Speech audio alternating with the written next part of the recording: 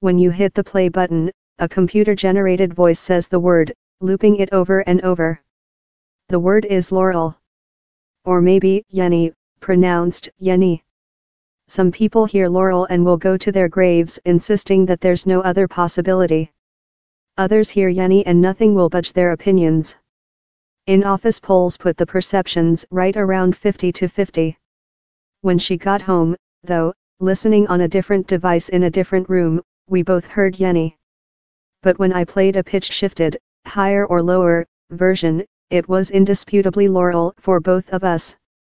In desperation, I sought an expert opinion. Dr. Bradford May, an auditory scientist at Johns Hopkins University, puts it like this: humans learn language by learning to attend to meaningful sound patterns, and by learning to ignore specific acoustic features of those sounds that are not important. So, a child, an adult female, and an adult male will produce very different acoustic patterns when they say Yanny, but you will hear Yanny because you are attending to the underlying meaningful pattern, not the talker-specific acoustic features. This is called categorical perception.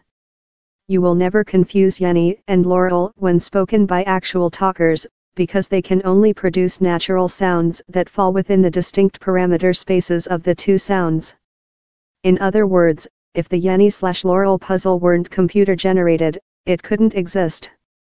The sound we're hearing is a combo that merges the two words. We hear different things because our hearing is different, and because our brains categorize differently. Bottom line, as with the dress, someone has stumbled upon an absolutely incredible razor's edge bit of hybrid sensory input.